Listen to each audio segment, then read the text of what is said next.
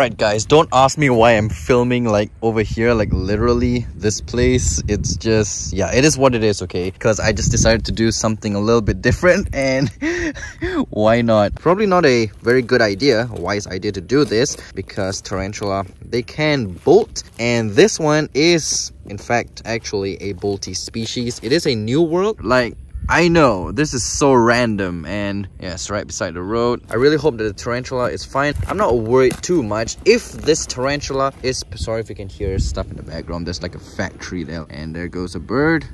If it's packed properly, then the tarantula should be fine, because tarantulas, a lot of people ask me, can they survive in these boxes? Yes, they actually can survive for like even up to a week. People who import tarantulas, yeah, I mean, it doesn't take one day for a tarantula to appear in front of your house, does it, from overseas? No, it doesn't. So I see some tarantula poop over there, as you can see. Fingers crossed. I don't even know why I'm doing this over here, but like I mentioned, just something different, I guess. Okay, let's see.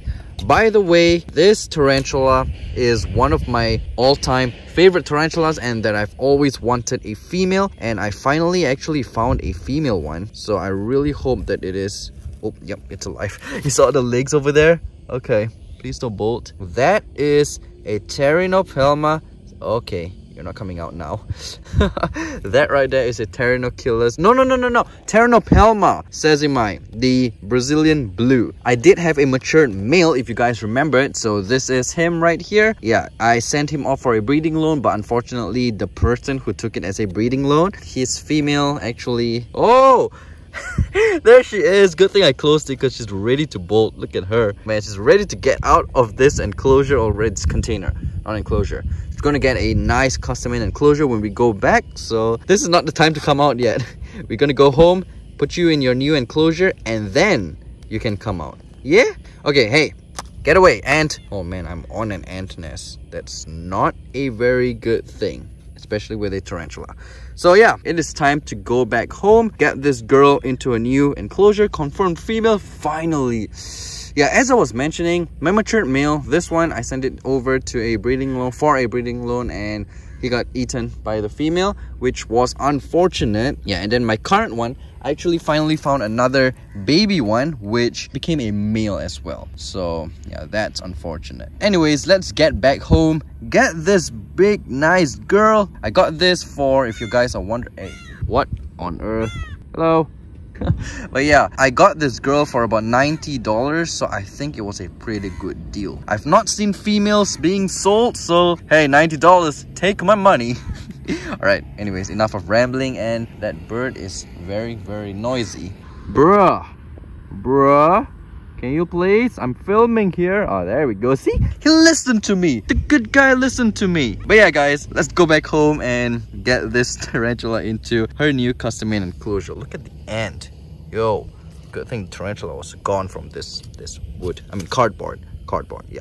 All right, let's go. We're on the way back right now, and if I didn't mention, yeah, this species over here, out of all the times I'm keeping tarantulas, I haven't really seen this species, let alone a confirmed female. This is the first time I'm seeing a confirmed female, so that is awesome. And we are back in the animal room. Don't ask me why, but I actually drove close to like 8 kilometers to go and unbox this in a new place. So guys, like this video for my effort. Just kidding. All right, anyways, we're going to be putting this tarantula into this enclosure over here. So yeah, let me give you a quick run through as to what is in this enclosure over here, right?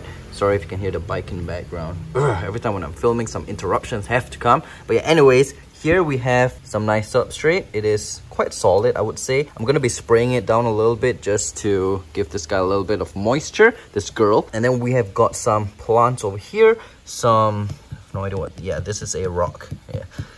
And then we've got some stones over here, some pebbles at the back there. And yeah, that's pretty much it. It's a very basic looking enclosure, and I'm pretty sure this tarantula will love it in here. There will be places for her to go and hide if she wants to, but as for just the default enclosure, it is quite plain, but still pretty appealing if you'd ask me.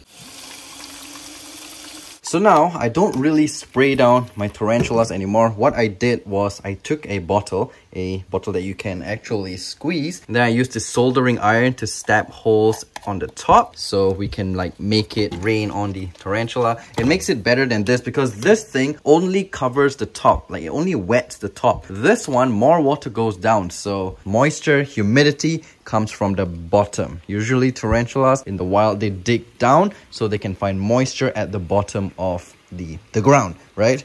If you use the spray bottle, you're only going to get the top damp, which is, yeah, if you're gonna have ventilation like I do, like over here, that is going to evaporate very, very quickly. So what I'm gonna do is usually I'll just spray it down, something like this. And don't worry, it may look like a lot, but at the bottom, as you can see, it is pretty dry. So once the water sips to the bottom, then the humidity will come from the bottom up, which is what is more ideal for tarantulas. So yeah, something like that. I know it's like a puddle, but let this settle in. And yeah, once the water, you see the top, it's just the top that is wet. At the bottom, it's not yet. So we gotta wait until all these go down, and then the humidity will be perfect for this girl over here. Now spraying, usually, yes, it does help, but it's not the best. As you can see, the water has already sipped in, and yeah, let's put this girl in. By the way, I'm gonna have to get the water dish first. Obviously, right? Tarantulas gotta drink. Tarantulas, they actually drink quite a bit. Let's get some purified, say, water purifier. It's just normal tap water. A lot of people ask me what water I use for my tarantulas.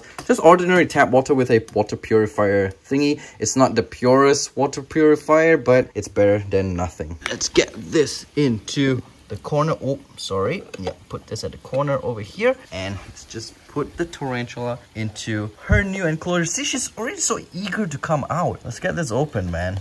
I'm pretty sure she cannot wait to come out. Oh yeah, I forgot my tongs. What is wrong with me? I'm not even prepared for this. I'm too excited because this is one species that I've always wanted, and I finally, hey, we got it. All right, let's take a look at this girl. You can really see her blues. Look at that. Oh my gosh.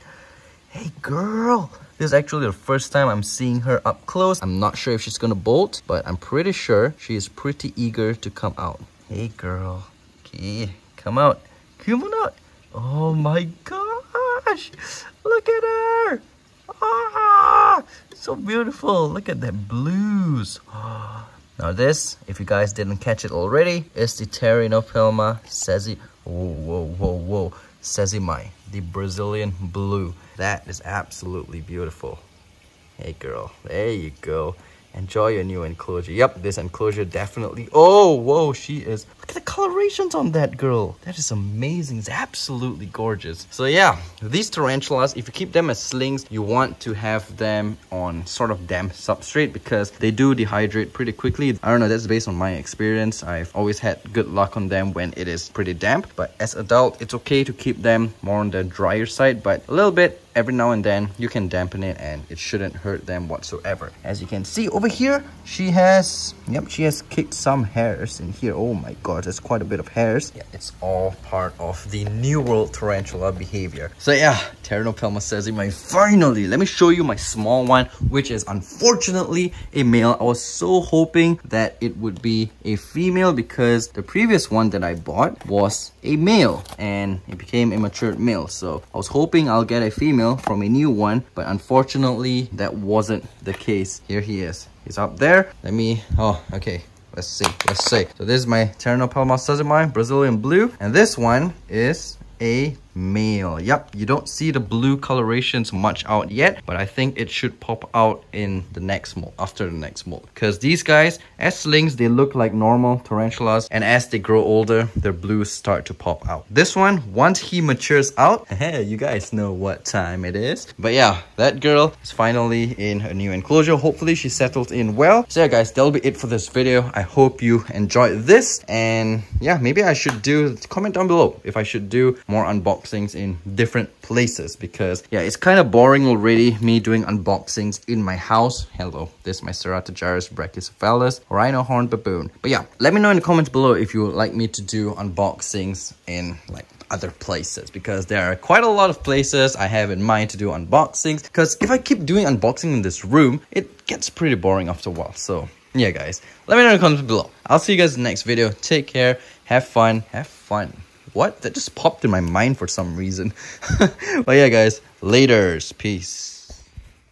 Curious. Now it's been a couple hours since we've rehoused her. Let's see if she will take a roach. I'm not exactly sure if she's hungry. Whoa. She's not hungry. Maybe she didn't eat just now when I offered her the roach, but then after about 2 hours, she actually caught the roach by herself and is enjoying her nice meal.